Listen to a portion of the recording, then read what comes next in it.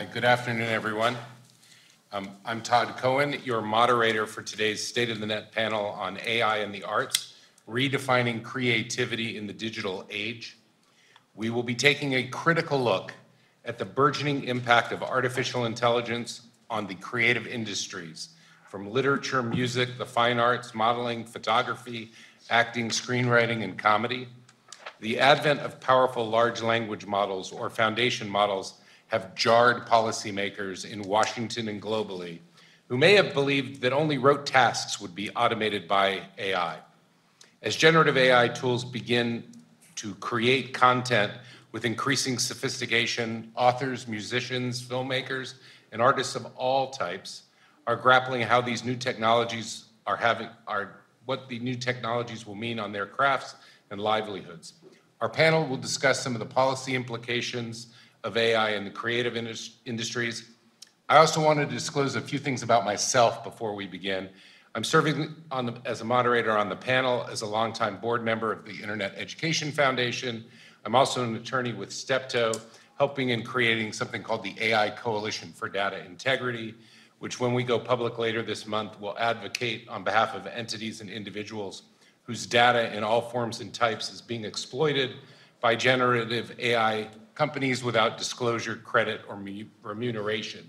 But for the purposes of this panel, I will be serving as a moderator and not advocating on behalf of any of my clients or their interests, and I will be also a sad 49ers fan as well. With that, let me begin by introducing our panelists today. First, Ashkhen Kazaryan. Kazaryan is a tech policy expert. She manages and develops policy projects on free speech, content moderation, surveillance reform, and the intersection of constitutional rights and technology. Currently, she is a senior fellow of free speech and peace at Stand Together. Prior to that, she was a content policy manager on the content regulation team at Meta, covering North and Latin America, and was also its policy lead on Section 230. Before that, she was the director of civil liberties at Tech Freedom. She's also a proud supporter of the New England Patriots and Broadway musical enthusiast. Next is Hodan Omaar, who's a senior analyst focusing on AI policy at the Information Technology and Innovation Foundation Center for Data Innovation.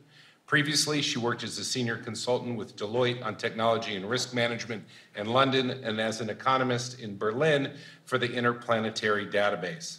She worked for the IDP, the Interplanetary Database, on a pricing model for the indefinite storage of data on the blockchain. She has an MA in economics and mathematics from the University of Edinburgh. Third is Stan Adams. Stan is the lead public policy specialist for the Wikimedia Foundation, the nonprofit organization that supports Wikipedia and other volunteer-run projects focused on free access to knowledge. Prior to his role at the foundation, Mr. Adams served as general counsel to U.S. Senator John Ossoff, and before that as a policy expert for the Center for Democracy and Technology. While at CDT, Stan worked to promote access to information, permissionless innovation, and secure, non-discriminatory communications technologies. He also advocated for copyright and trade policies that balance the interests of copyrights and users while preserving the ability of individual people to create, contribute, and share experiences and expressions online. Next, Eileen Skyers. Eileen is an artist, writer, and curator. Her moving image work has been exhibited globally, and her first book, Vanishing Acts, was published in 2015. She is a creative director at Housing, an art space dedicated to artists of color in New York. She holds a BA in philosophy, a BFA in studio art, and an MA in critical studies. And at the end of December, she wrote in Freeze a story on new perspectives for decentralized art. And finally, Ben Sheffner. Ben is the Senior Vice President and Associate General Counsel of Law and Policy at the Motion Picture Association, where he specializes in copyright, First Amendment, and other legal policy issues of importance to the MPA's member studios. Prior to joining the MPA in 2011, Ben held in-house legal positions at NBC Universal and 20th Century Fox.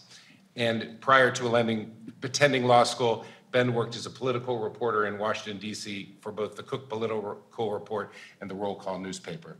Without further ado, let me really welcome all the panelists and start with the first question. And what I'd ask is everybody just take some time to really talk about how can we generate content, AI, content indistinguishable from human-created works, and how should the intellectual property laws evolve in this space?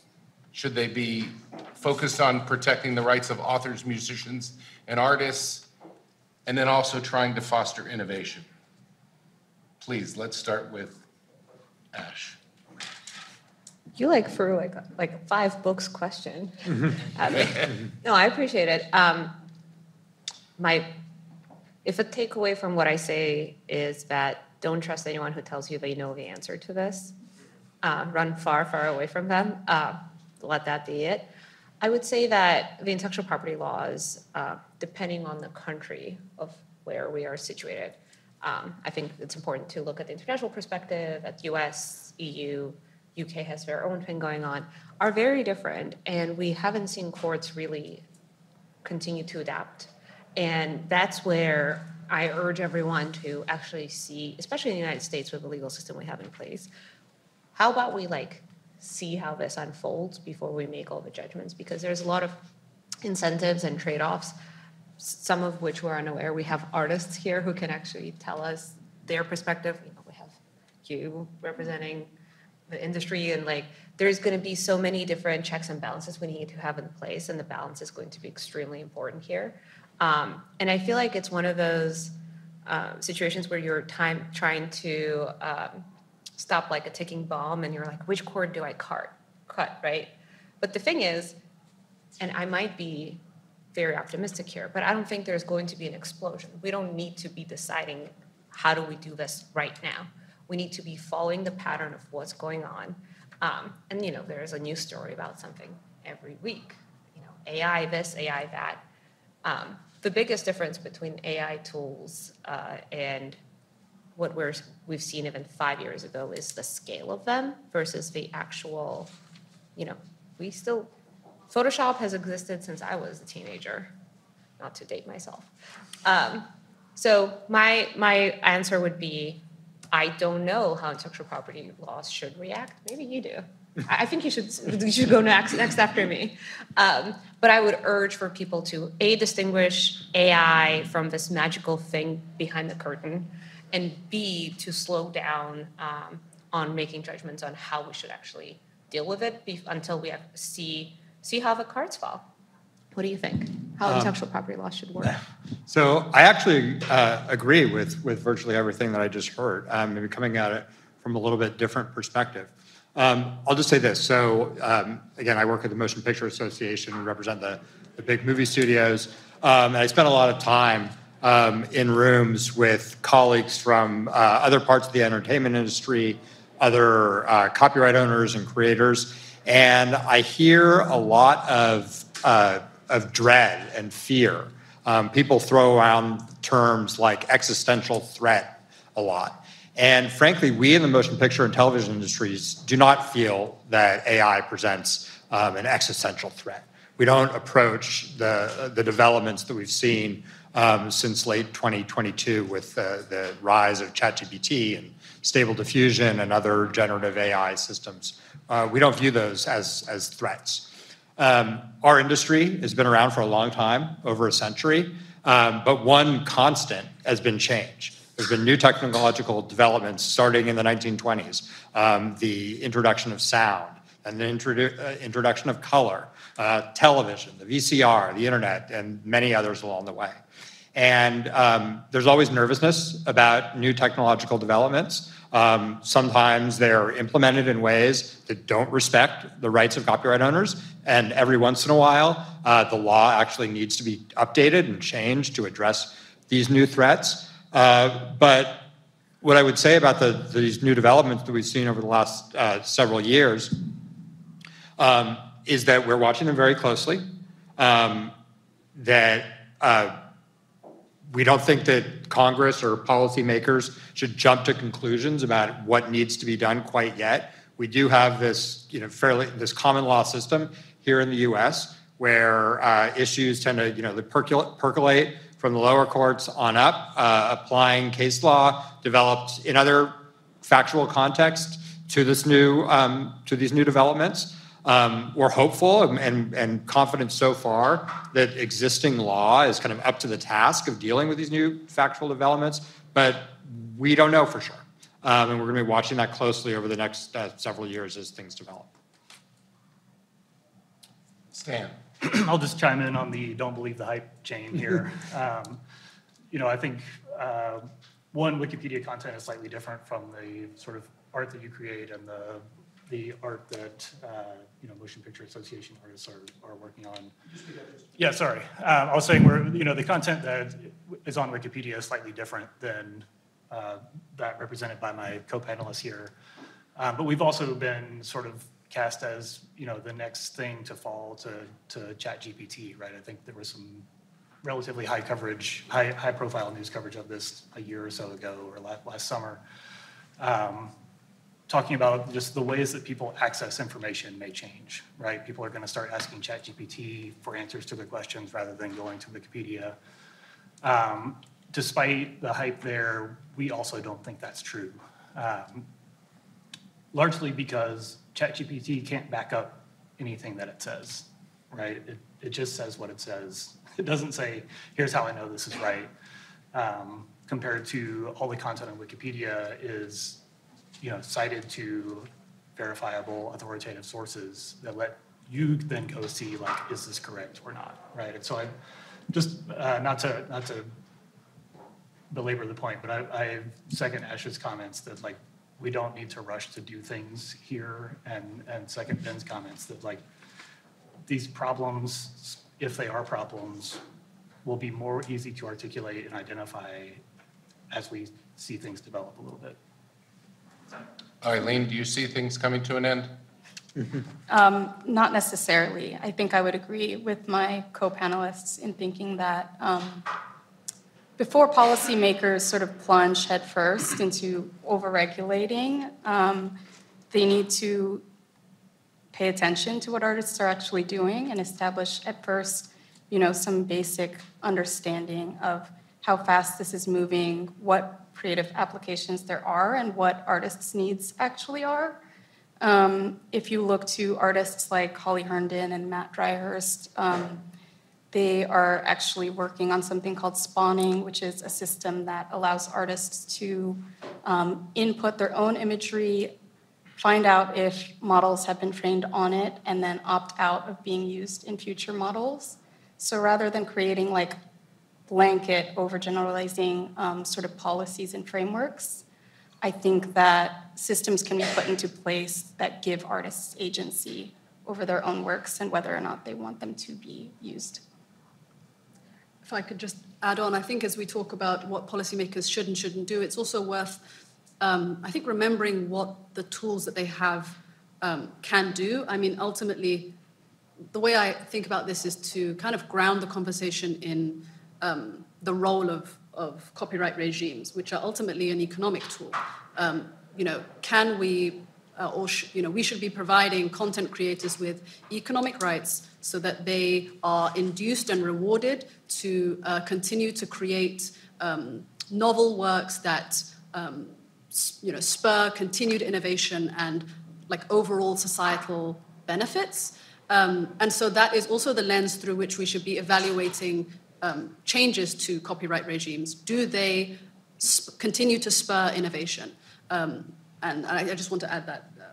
Well, let me push back on that. So the European model of moral rights is not an economic model for copyright.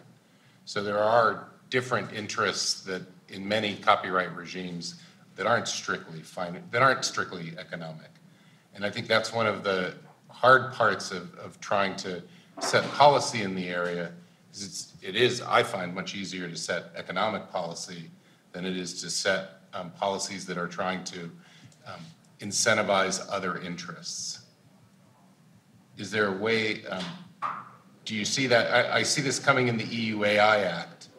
And has anyone taken a look at the implications of the disclosures and some of the rights that they're inserting into the EU AI Act? Sure, I can take that on a little bit. So one of the issues that has been on the table in terms of potential new regulations for AI is transparency or disclosure obligations, both on the input side. That's if you are an AI developer and you are training your model on copyrighted works, should there be an affirmative obligation to disclose what you're doing, which works you're using for training purposes, and then also on the output side, if you're using an AI system to generate something new, should you be required when you sort of put that out into the wild to disclose that you've been using AI or used AI as a tool in your creativity. I think the thing that I would emphasize as policymakers are looking at these questions is the need for nuance. It's not whether transparency or disclosure is a good thing or a bad thing, should be required, shouldn't be required, but rather when should it be required, under what circumstances. So we at the MPA generally think that it is a good thing. If you are going to be just training your model on on copyrighted works to which you don't have permission, then you should be disclosing that so that the copyright owner can know about that. But you shouldn't have to do it, for example, if you're training a model on your own works that you already own or that you've licensed for that purpose. There's no reason that you should be required to disclose that kind of information to the public. On the output side, again, it might seem like a good idea in the abstract. Of course, everyone should have to disclose if they're using AI to create something new. Well, this is where this idea of like risk-based regulation, I think, is really important. We're talking about things like national security or maybe a political campaign ad. You know what? It's probably a good idea that we know if AI is being used to create something new that didn't really happen in real life. But when you're making a new movie and there are aliens attacking Paris, and you're using CGI, which employs AI tools to make the Eiffel Tower explode. Well, under some of the original versions, the original drafts of the AI Act, you were gonna have to put a label on the screen saying AI was used. This wasn't really the Eiffel Tower exploding. This was just an AI version. And that's obviously silly. And my colleagues in Brussels spent a lot of time and energy lobbying to make sure that those disclosure obligations on the output side now do not apply to fictional works of entertainment. So you're not going to have to see a big label when the Eiffel Tower explodes. It's that kind of thing. I think that's Edge of Tomorrow, right? With Tom Cruise and Emily Blunt when aliens are attacking Paris. That's a great movie, by the way. What you were saying really triggered some things for me. First of all, I feel like the whole point of America was not following what Europe does. If I can just, I'm on this like one-man crusade against European way of life. But you even said it yourself. Your colleagues in Brussels are lobbying hard, and I'm sure doing a good job.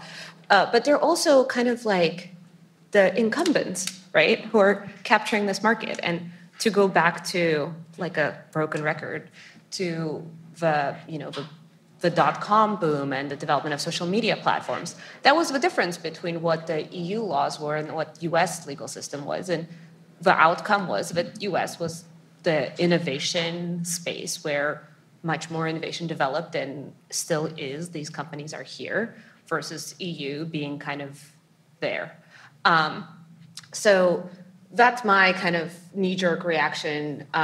I mean, we should all know what Europeans are doing. Most of them are running for office while they're doing it, posting every day about selfies from sessions of, we're going to regulate AI. And I understand the current companies who are in this business having to engage, and I'm sure making whatever ideas they have better. But yes, we are not in the space like EU is, and I think that's going to be the next great experiment to see if this theory I have that if we just don't follow the European example, we might end up in a better place. So Ash, you're saying you believe that European regulatory imposition decreased innovation and made US companies successful? Yeah, absolutely. And also, I feel like we're all, as a panelist, are agreeing a lot, so let me just like throw something out there. An artist named Grimes, I don't know if any of you listen to their music, when the AI kind of boom a year and a half ago just started, first came out and said, everyone use my music, feel free to put it in generative AI models and create your own thing, do whatever you want with it. I'm giving you permission to do that. An exact week later, they came back and said, so guys, how about we go 50-50 and I get 50% of the profit you get from using my music? And then a week later, Grimes came back and said, actually, my lawyers just advised me to say, please stop using my music for creation for now. Sorry, we're just gonna have to stop right now. And this is the fascinating part of this, right? And you were saying artists are working with some of these companies. There will always be, bad faith operators that are going to still try and work around. But we're never going to get rid of bad people, as just a concept. But I guess to kind of make the panel less agreeable with each other, what do other people think about the balance of fair use and creating new art off of old art, and the balance that exists there, and who should own the copyright? Because if you look at it, there can be, many different scenarios, right? And the courts can maybe look at each case specifically, but I think our courts would be overwhelmed if we let them handle all this litigation that's going to come down. It can be the copyright holder of the original artwork that gets the copyright, right, to the whatever was created with AI tools. It can be, the company like OpenAI or any other company that provided the software here. It can go into public domain, which I guess we never said public domain yet. If something is created with AI tools, maybe it's not protected and it's for everyone to use. So I'm just asking the panel to disagree on this. I actually want to come back to disclosure in a minute, but I'll take the fair use bait briefly and say what we said to the Copyright Office without actually taking a position on this. Tricky lawyer writing here. Is that it's important to think about how you frame the question of what the use is when you're analyzing fair use. And various courts may take different approaches to what that use is. I think it's more likely to be deemed fair if you classify the use as creating a model that just reflects relationships between different pieces of language tokens, right? That seems very transformative and not commercial.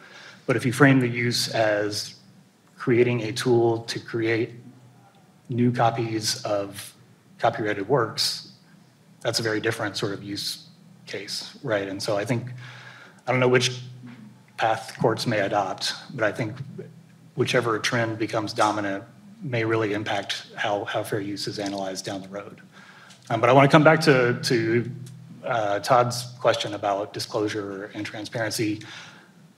Wikimedia Foundation and all Wikipedia projects are as transparent as they can get, right? Everything is open source and everything is public facing. So we of course support transparency, but I question what the value of disclosing the massive corpus of inputs into a large language model does, either sort of for copyright incentives or for the individual copyright holders, other than to perhaps enable litigation, right? And I also question what is the purpose of labeling, which the AI Act, I'm not sure if it actually, where they landed on that, how narrow it was, but in a world where lots of content will ultimately have this is synthetic or part of it is synthetic label on it, that label becomes meaningless for all of us pretty quickly, right? And so I think we may need a different kind of labeling system than this might have been created by a machine.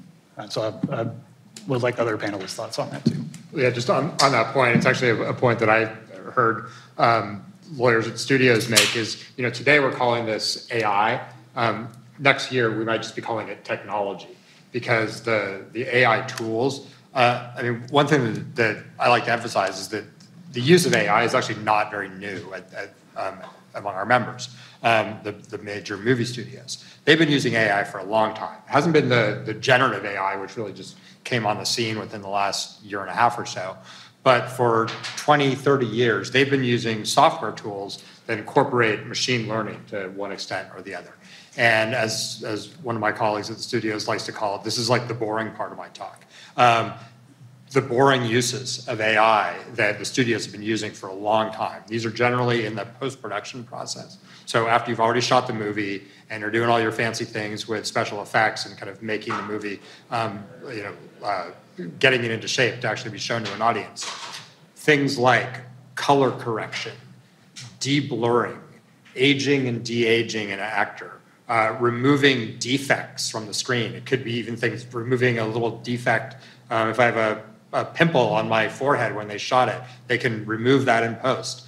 A lot of that is done through machine learning, where a very specialized visual effects artist may make the changes in one scene and maybe the next scene, and the AI tool, the AI editing tool, learns from what they've done and then essentially applies those changes that you've made to each individual scene. It used to have to be done kind of literally by hand.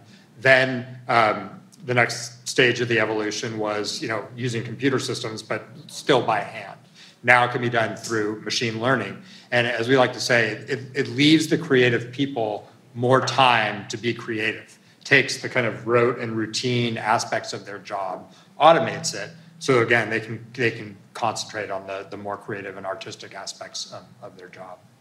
On this point about inputs and outputs as well, I think there's a difference between the types of models and how they work, because if you have a sort of small model that is trained on a identifiable set of content, the relationship between each piece of content and the output of that model might be easier to kind of understand, whereas if you have these kind of large language models, the impact of any particular piece of content as an input on the output of those models is completely different. And so the copyright regimes that we consider have to really think about that, and especially in these conversations around disclosure and that sort of thing.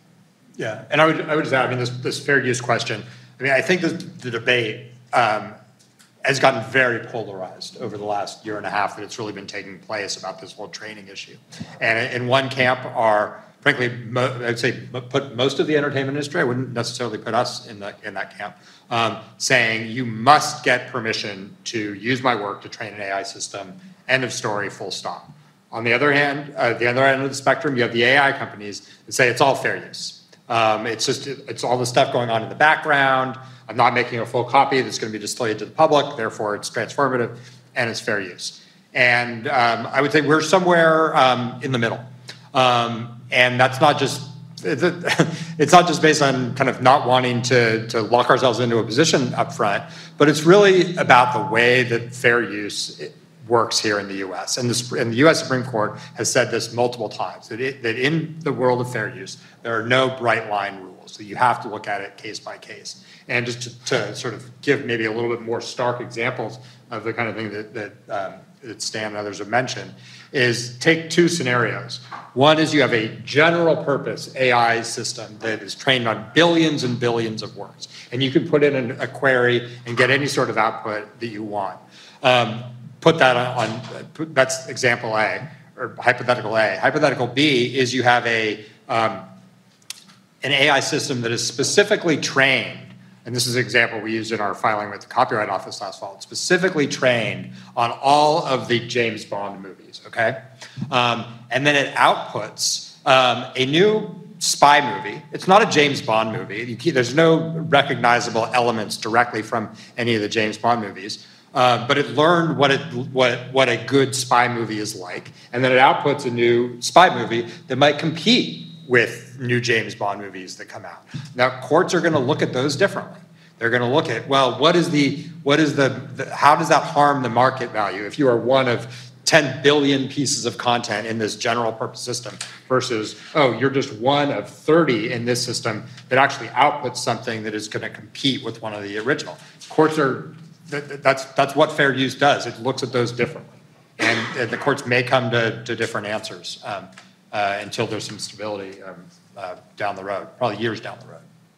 Eileen, do you have any thoughts on this about, especially as the copyright litigation model that will follow in the US is automatically set up more for those who have deeper pockets to even begin the process of going down the copyright litigation path? How do you think that will affect? Well, artists will be at a disadvantage automatically. It's an interesting point you bring up about the James Bond films. I think that one thing that I tend to stress when in conversations about art made with AI, and this probably is the case for films and other types of media as well, is that it's actually much harder to use these tools to create something original or more with more ingenuity. I think it's becoming really obvious really quickly when things are more sort of replicable forms of media that are trained on pre-existing forms of media. So when it comes to value of art, there are two kind of philosophies around it, right? There is art that you value, that you've created and you see value in it, and there's value that those who are consuming art see in it. I was wondering, for you as an artist, it's so hard to be an artist in a capitalist system to begin with. Not that it's easier to be an artist in a communism, let me be clear. But what's kind of the balance there? Because, I get upset if someone steals my joke. What's the balance there? Because obviously, fair use and art is reproduction, and, we've had all the Andy Warhol cases in the world. How do you see that? It's a really interesting question. I think we were just sharing a note right before our conversation about how in today's day and age, to some degree, it's almost as if all art is some form of remix culture, just because we are all synthesizing so many images and so much media on a day-to-day basis. The way I consider it from my own view is that I myself as an artist, I'm a little bit of a filter for all of my experiences and things like that. So I don't feel necessarily like cheated by a system where someone may gain inspiration or replicate some portion of my work. What's fascinating is also, you were saying, Sarah Silverman, I think, had a failed lawsuit somewhat recently over that she didn't want her work to be fed into the training models. And to me, it seems like the Copyright Office in the US also has not given copyright to works of art that were, so far, I think that they've rejected anything that was generative AI, right? Yeah, what the Copyright Office has said is that if you use an AI system and there is less than a minimal amount of human creativity that goes into that creation, they will not register the copyright. And I think, but what they've also said is that there have been a number of circumstances where individual visual artists have used, I believe all these cases involve Stable Diffusion, which is one of these text-to-image generators.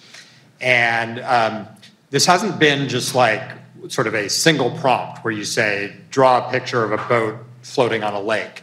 That might be your first prompt, but then it's a very iterative process. And they might say, make the boat a little bit bigger, make the lake a little bit greener, make the sky a little bit bluer, and go on and on, hundreds of times, some of the prompts being up to hundreds of words in length. A lot of human creativity has gone into that. And what the Copyright Office has said is, nope, sorry, that's not enough. We're still not going to give you a copyright on the output of those systems because it was essentially still the machine, still the AI system kind of doing the creative work that produced the output. I would say that's very controversial. There are some who absolutely agree with that. I would say we at the Motion Picture Association have some concerns because it's not that people are putting in a couple prompts and getting out a whole movie, but again, because of those tools that I use that I talked about that our studios are using and have been using for decades, but are using more and more, and are just so integrated into the making of a movie that you don't want to have a situation that because you're using AI tools to help produce a movie that, again, had probably thousands of creative people working on it, that you don't get copyright protection for the ultimate output.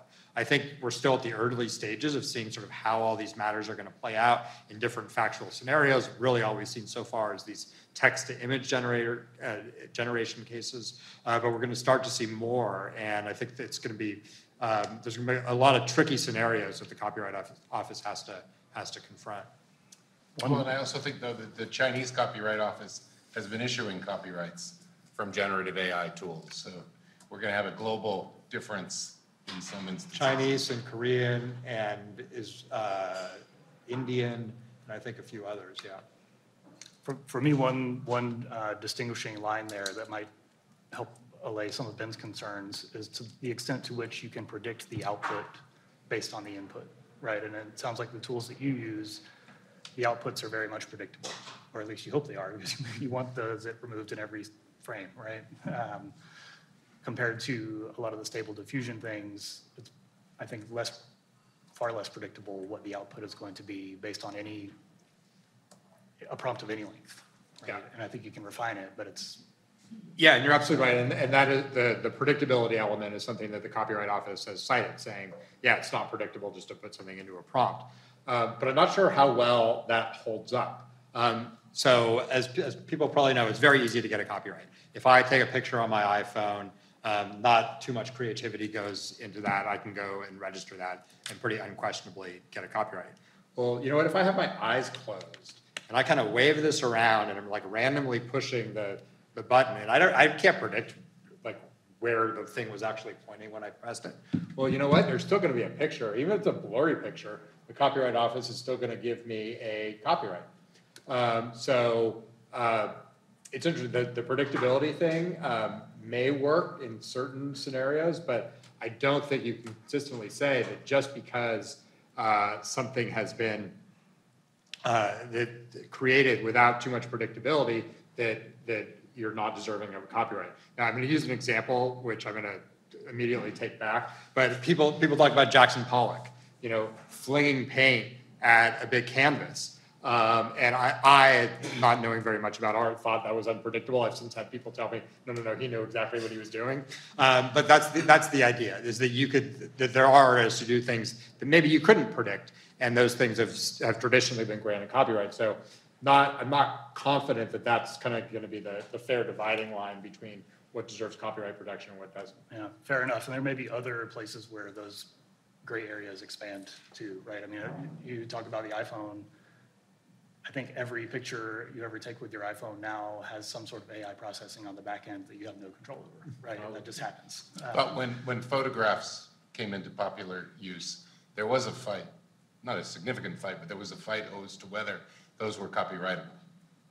Because was it the device that created it, or was it the human? So there's a long line of the disputes and how they eventually get worked out. And I agree, they do work themselves out. It is not the end of the world, but I'd like to hear from Hodan about what are some of the more existential risks in the space, and how is that going to have an impact on intellectual property, and because you've written about a lot of the real existential risks of generative AI. Yeah, thanks for the question. It's interesting because the existential risks I've written about are, will AI take over our minds? TLDR, I don't think so. I actually think that one of the foundational issues that should be solved is actually piracy and pirated content, because there's also just a lot of infringing content, point blank period, online. And, we talk about whether, if an AI system trains on pirated movies, say, actually the best way to solve that issue is in an AI agnostic way and there's lots of things that policymakers and Congress can do to address the piracy part of it. I know that 15 years ago or so, it was much easier to watch illegal movies. Not that I know personally, but it was much easier to do that. And if we are able to solve the piracy issue, I think that that actually goes a long way. So perhaps not existential, but certainly a foundational issue.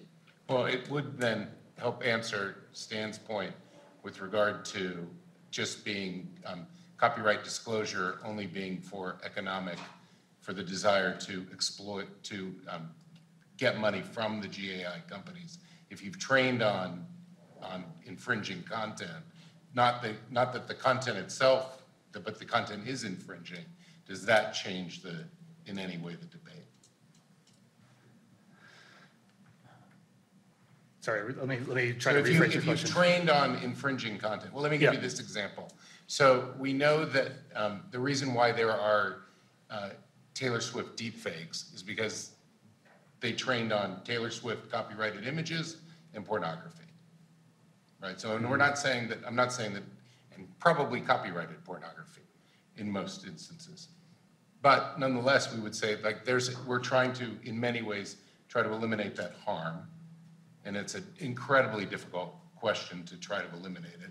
First Amendment problems, significant amount of, output determinative regulation really does run up against the First Amendment.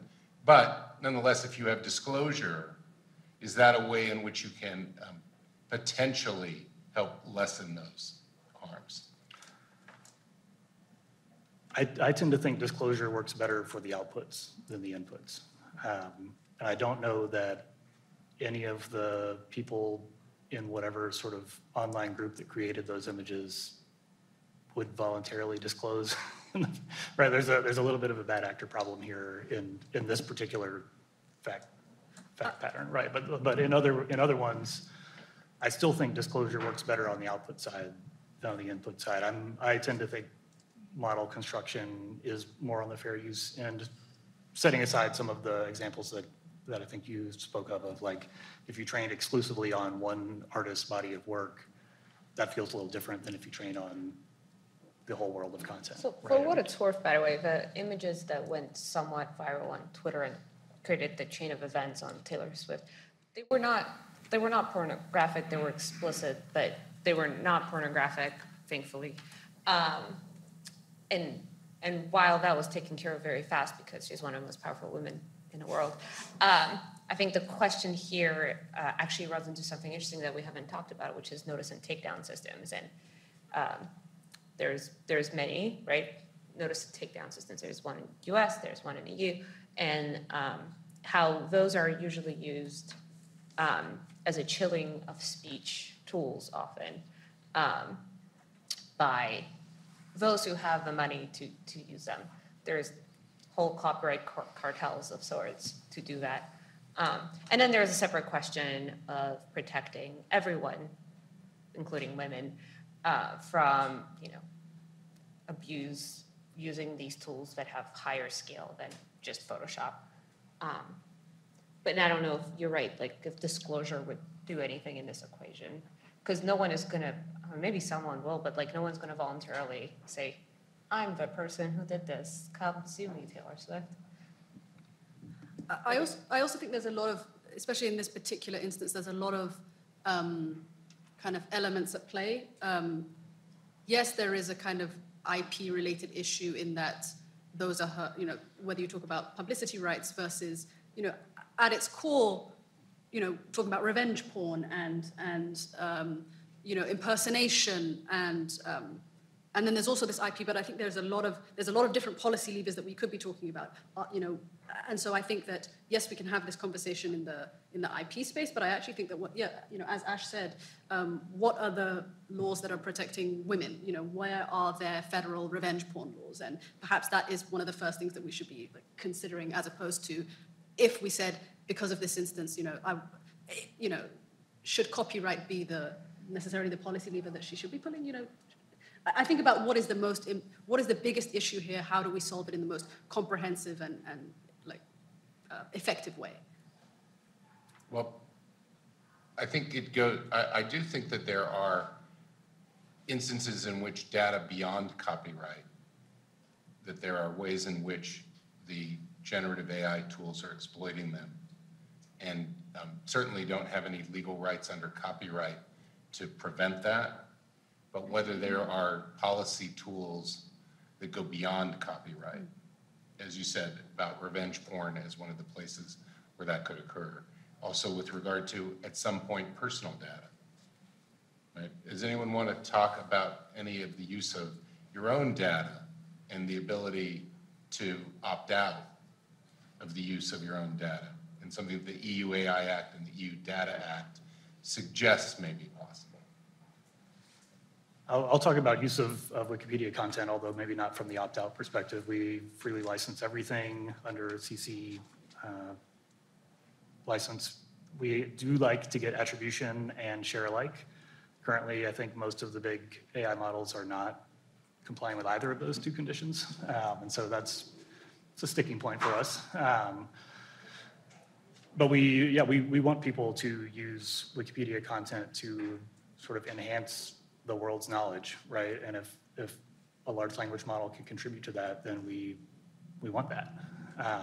One thing to flag about the content on English Wikipedia, several other languages, as well as lots of internet content generally, is that it also contains a fair amount of bias, right? Lots and lots of the editor community, especially in English Wikipedia, are people who look like me.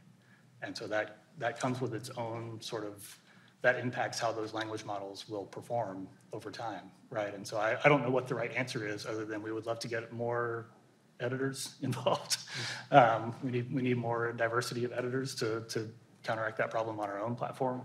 But that's a thing that is sort of has fallen out of the conversation in the language model context that was always a part of the other sort of algorithmic prediction system conversations, right? And I just want to acknowledge that we're working on fixing this problem, but it's a problem that is also sort of being amalgamated in the large language models. And so that's a risk that I would like to see, the developers take more sort of steps to protect against.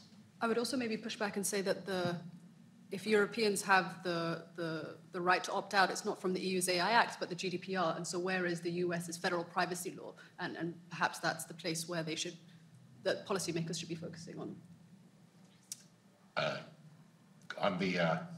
Having worked on a federal privacy law since 1997, I believe was the year I began. Let's put it this way, I always win the bet every year when I say, will there be a federal privacy law this year? And I bet no, and I win every year. So I wish. And we all lose. And we all lose. I think that's fairly true. I do want to open it up to the audience if there's any questions. We're on a Monday afternoon at 2:30 or 3 o'clock. And does anyone have any questions or points of view that we think haven't been expressed? Oh, please. I have a few, but the one I would start with is for Mr. Adams, and it's just going back to a point you said at the very start, talking about whether Wikipedia or similar older models of information, if you will, are threatened by something like ChatGPT, and you made the comment that no, because ChatGPT doesn't back up its sources. My question is, do you have any research, have you done any study that people care that sources are backing up the information they're looking for? That would be a great question for our research team. Anecdotally, I think there has been a shift to, and perhaps in response to just how much information there is. Yeah, I'm sorry. The question was as to whether or not, with the growth of generative AI tools that don't provide any sourcing, has that been an issue for the people who are using the tools, and whether that's having any impact upon Wikipedia? Yeah, so I think we're all sort of inundated with information all the time, right? And to some extent, we may have lowered our standards slightly about how much we care about the accuracy of any said piece of information, right? It's like, well, I'm just going to learn a new thing in 5 minutes. But I think there's always been this sort of divide among different people who are like, no, I want to know if that's really true. I want to know where that information came from. These are the people who go to Wikipedia. Not everybody does that. That's fine. But I think it would be a benefit to society if there were some means of signaling in the output, especially to information-based queries, sort of how much someone could rely on that as being verifiable. And that's why we push hard for attribution on the output side, is for that verifiability piece, right? So you can go back and see, oh yeah, this is like what somebody said on Wikipedia or some other site, rather than, no, this is just a thing that, you know, the output made sense because the words fit nicely together and statistically they're likely, right? That's very different than, is this a piece of knowledge that I just was conveyed? So I'm hopeful that people still value like verifiable information. This is an existential problem for us, right? If people stop valuing verifiable information, then we're all in trouble. I just wanted to comment on that. The Stanford Human AI Project has done research and around the sourcing question, which is whether or not the answers after the prompts are actually sourced, and purporting to be sourced and actually sourced are two entirely different things. So that what they have shown is that, and this was as of last April, the things that were claimed to be sourced, 50% of the content that was output wasn't sourced. So that there's in many ways a false impression left that the sources are what they say they are, versus Wikipedia, which actually does go through sourcing. We worked with OpenAI to build a ChatGPT plugin that was exclusively sourced from Wikipedia content, and it was still not as accurate as we would like, right? It's just prone to putting the wrong word and then going down an imaginary rabbit hole. I will also say, I think down the chain people care, because well, your question made me think of those lawyers who. That's where my brain was with it, actually, because one of them even asked, is this a real source? Yeah. And ChatGPT said, oh, yes, it is. And then he filed it in court. Yeah. Yes. Hi, I'm Iva. I just want to follow up on this question. I do think that there are real potential harms with lack of sources. One example, and my question is, who do you think should be held accountable? And one example was Amazon sold a couple books on foraging that were completely wrong. People could have died had they bought these books, read them, and tried to forage poisonous mushrooms, essentially. So who would be responsible in that instance? Because it was generated using some kind of generative AI system and then sold on an Amazon website. All right, so just to repeat the question, there are examples now of, for example, Amazon books that have been published that through generative AI tools had recommended poisonous mushrooms. Who should be responsible for the publication of that material? So when you ask a platform liability question, I magically appear. So the fascinating thing here is with Amazon and books, it probably would still be in like the Section 230 land, right? Like platforms are not liable for third-party user content on them. Bookstores are not liable for books sold there because that's just kind of how, I mean, I'm not going to do the Section 230 bit here. What's fascinating here, and when it comes to generative AI, is that Ron Wyden and Chris Cox, who were the authors of Section 230, have come out and said, we don't think Section 230 applies to the outputs of AI. Some advocates argue that they do, or that we should create a Section 230 for AI-generated content. That hasn't happened, and I am pretty sure as we speak, there are cases making their way through courts, and we're gonna figure it out in the common law system because there is no answer when it comes to AI-generated content. And a lot of platforms have, ChatGPT, AI platforms, websites, have the disclosure, or you'll ask them a question about an allergy you're having, and they will write 4 paragraphs about how this is not a doctor advice and you should go to a doctor, and this is just general knowledge. Trying to get themselves out of this, which I would, as someone with a legal education, highly recommend they do. But that hasn't been answered yet. And the question here becomes, with the scalability that we have with generative AI, is it possible to hold them accountable? Or if we hold them accountable, are they just going to chill their own speech and become unusable? And we've already seen this. There's Georgia defamation case against OpenAI that everyone expected that the court would dismiss at the motion to dismiss level, and the court didn't. The court did not grant the motion to dismiss on defamation for outputs. So there is, exactly as Ash said, it is going through the courts in the US as to who bears responsibility. And I do think one way to think about that is, where is the content generated from? And so for a GAI company that says, we're not going to disclose where our content came from, then there may be an obligation then to bear responsibility for the outputs, even with disclaimers. So any other questions? One more. Yeah, I have the question, especially as we're having this IP fuse happening, particularly with this poison AIs, or like this AI systems are designed that some artists are resorting to use images that would eventually destroy AI models. To example, in the case of you make a prompt that says cat, this AIs are trying to train it to like make an image of a dog. And I think like in particular, like you think that we're talking about these outputs that might break IPs, like the algorithms that break these models.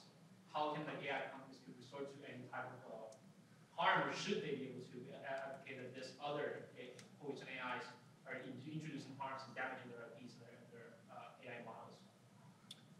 It's an open question, and I would say one of the issues, the question was AI models that create destructive materials, and whether or not what the impact is and the implications of that. And I'd say one of the pieces, and then unfortunately we have to end because the keynotes are going to begin at 3:30. In many ways, training data that trains on itself ends up in a mad cow disease problem. The cannibalization problem is real and will have impacts on this. And on that positive note. Wait. Could I close out with something more positive? This reinforces the importance and the value of human-created content. That's absolutely right. But I thank the panelists.